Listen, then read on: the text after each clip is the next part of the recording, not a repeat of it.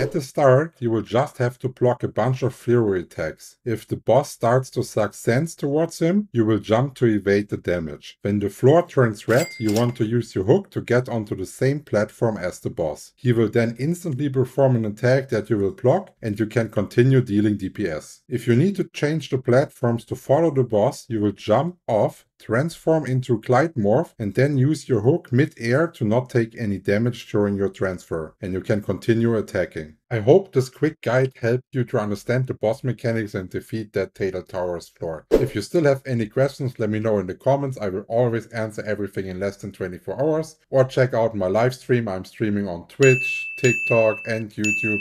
So you have the free choice and all free chats are gonna be answered. Cheers, guys.